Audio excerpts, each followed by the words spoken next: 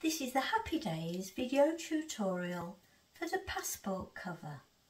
It has a cam snap fastener to hold it into place, and it opens up and it fits perfectly your passport, which you slide one side and the cover the other side, and then you fasten it back up, and this is how we make it. You'll need to cut out a piece for the lining, a piece for the outer, 2 pieces for the side pockets and a tab. I've used iron-on interfacing. I think it gives a much better finish, and I've ironed it onto the front, onto the 2 pockets and onto the tab.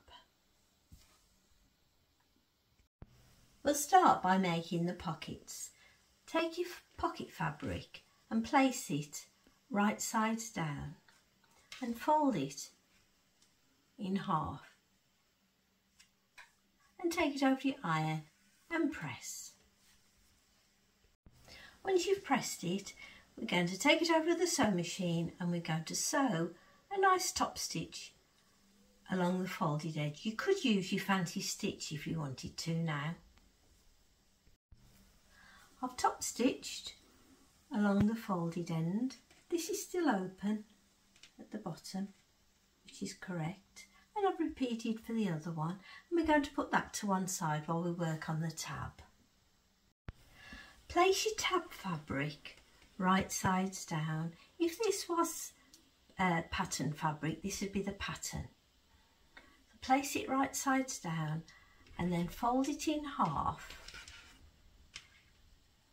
right sides together. Line up all the sides and pop some clips in. I'll pop some clips in, and now I'm going to take it over to the sewing machine and use a 1/4 inch seam allowance. I'm going to sew all the way down there to the bottom, to the open part, and again from the folded edge all the way down to the bottom and stop.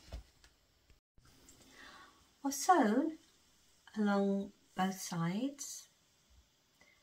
I've also clipped each of the corners. This will give us a much better finish when we turn it. And now I'm going to turn it through the bottom. I've turned it the right way and I've pressed it, and now we're going to put that to one side. We're now going to start putting it all together. Take your lining piece and place it wrong sides down, so you're looking at the pretty side, and then take your pockets that you made earlier and place on top. This is the raw edge of your pocket, and this is your folded bit where you top stitched it, and do the same for the other one. And then pop some clips around it. I've lined up all the edges and I've popped some clips in, and now I'm going to take it over to the sewing machine and I'm going to tack quite close to the edge. You won't see these stitches in the final make. This is just to keep everything in place. So I'm going to tack quite close along there and stop, along the edge and stop, and across the top, and I'm going to do the same for this one. I've tacked the pockets on, and now I'm going to take the front piece and place right sides together on top. I need to find the centre, and to find the centre, just fold your fabric in half, finger press it, open out, and make a mark on the crease. I've marked the centre, and now I'm taking the tab that we made earlier and I'm folding it in half, finger pressing it so I've got a nice crease. Open it out and then place the crease against that line that you've just drawn.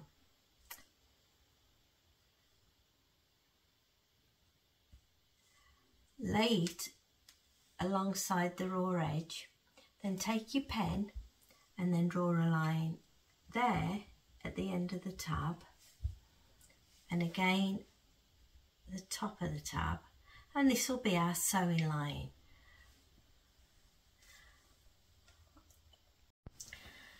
Now I've marked my sewing lines, I'm going to clip all the way around there. I've clipped all the way around, and now I'm going to take it over the sewing machine, and starting at that first sewing line, I'm going to start there and sew up to the corner and stop, all across and stop, down the other side and stop, all along the bottom and stop, and then back up to that sewing line. I'm using a 1/4 inch seam allowance. Now if you are using directional fabric, make sure that this is the bottom of your passport. I've sewn all the way around, and I've clipped each of the 4 corners to give a better finish when we turn it. And now I'm going to turn it the right way through the gap we left for the tab. I've turned it the right way and I've pressed it, and now I'm going to insert the tab.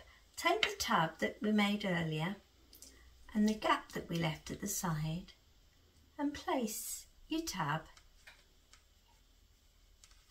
inside, and make sure that it's folded over that side correctly and that side correctly.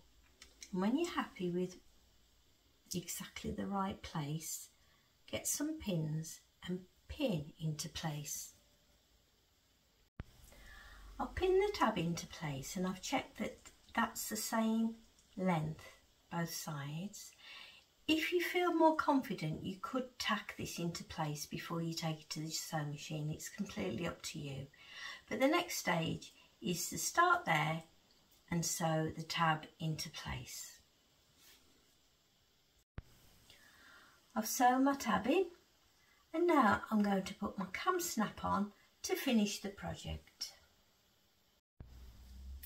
I've added a cam snap, and that's your passport cover all finished.